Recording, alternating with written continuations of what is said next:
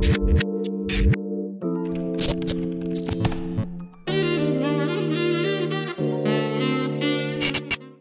it going, everybody? Thank you for watching this video. And just a quick note, if you guys are subscribed, or if you guys haven't subscribed yet, make sure to subscribe. And when you do, click this little bell here on my channel and get all notifications sent to you from my channel. That way you guys can be updated with all of my channel updates and uploads and whatever else I do on here. Thanks for watching. How's it going, everybody? Welcome back to the source code. My name is Deshaun, and today we're going to be looking at the player move event, and we're going to be doing things when the player moves. Kind of what we did last time, but we're going to do a little bit more this episode. Also, be sure to stick around and make sure not to jump around in the video, or you could miss a line of code, which could honestly drastically change the outcome of your project.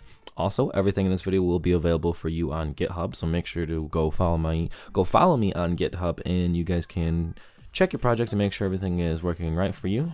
So let's get started.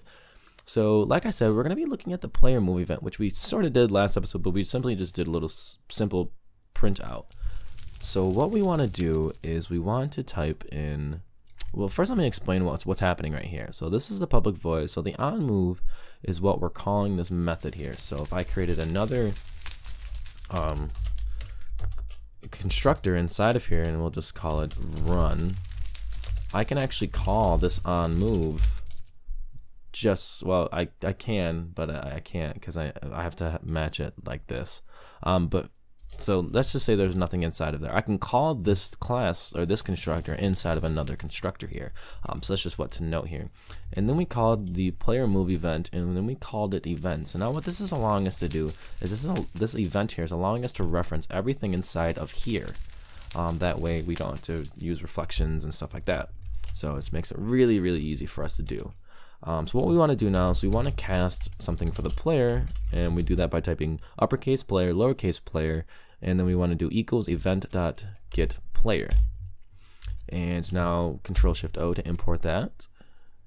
And again, what we're doing here is this can be named anything you want. And the same thing here, like I could just have this simply as an E, and it works exactly the same. But I like to make it something that's really obvious, so that way I don't have to wonder if E actually means entity or something like that. So now that we have the player here, and what we're going to do is we're just simply going to have it send the player a message whenever they move. So we can do .player or player.send message, and then we're going to give it a chat color here, .red, and then plus sign, and then quotes for strings, and you are moving. And then we will end that right there.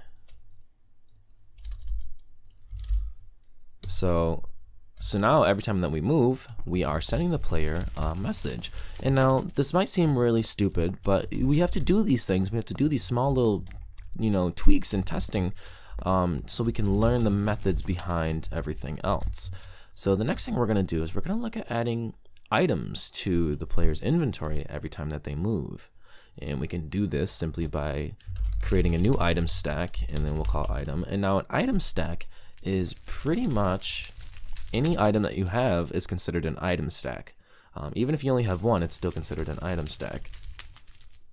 So if we do item stack, and then we got to do new space uppercase I for item stack, and then parentheses, and we want to do uppercase M for material dot whatever we want to add to their inventory. So I'm gonna add golden apples, and then we do a comma, we do the quantity that we want, and we are all set to go. And now if you're wanting to add say like you want to do like wool or something like that, like colored wool, you have to do it a different way, so don't really worry about that right now. We'll talk about that in a future video.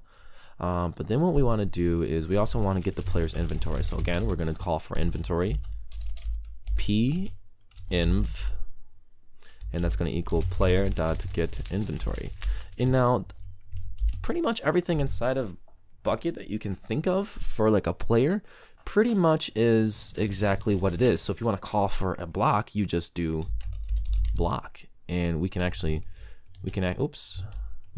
import that, but we're not going to do it right now. Control Shift to import everything, and then what we're going to do is we're going to do p inv dot add item. So now what's going to happen is we're going to get a message whenever we're moving, and we're going to also get an apple added to our inventory every time that we move. So every time that we move now, we're going to get a golden apple and we're going to get a message sent to us. So like I said before, this might seem really, really stupid and really trivial that we're doing something like this and something so simple, but now you guys know how to add items to the player's inventory. You guys know how to send a player a message. You guys know how to, and you guys also know how to create items and have, you know, call for any item inside of Minecraft now. And we're going to do one last thing here. So this is deprecated, but I still think it's pretty cool. We can actually send the player a message if they are only in the air. So if we do if player.is on ground, and we can just move this into here. Control Shift F to fix our imports, or to organize everything. And we have to add the suppress deprecation here. So now what's going to happen is it's only going to add items and it's only going to send messages when the player is on the ground or is in the air. Or I'm sorry, if player is only on the ground, but we can add an exclamation point here, and what that does is say if not on the ground, basically what it's saying. So pretty much you can say if player not is on ground. It's the easiest way I think to explain it. Exclamation point just basically means no. So if no, right? So now nothing's happening until we jump, right? So let me clear my inventory here just so it's easier to see. So look at that, nothing's happening, but if we are off the ground, we are getting items, but once we are on the ground, we are no longer getting items. So this could be used for, I don't know, if you're making a map, or maybe you get like experience or something for falling or whatever you want to do. But now again, like I said, it seems super trivial, but you guys actually just learned a lot of things in this video, right? You learned how to call for players and get the player from the event. You learned how to get the player's inventory and set the variable for that. You guys learned how to create custom item stacks. Although they're not really custom items yet, you guys learned how to create item stacks. You guys learned about sending players messages, adding items to the inventories, and now you guys also learned what an if statement does. So I think that's a lot to learn here in this one video. So if you guys enjoyed this video, be sure to leave a comment and drop a like and subscribe. And that's really all I got for you guys today. So be sure to join me back next time, where we're actually going to be talking about the player interact event, which is pretty cool, and you can do a couple cool things with that. And also make sure to comment your thoughts. And if you guys want to, go ahead and tweet at me at tweet at me at _source_code, or tweet at the hashtag TSCcoding to share your projects or troubleshooting. And lastly, make sure to follow me on GitHub for these project files. And once again, thanks for watching.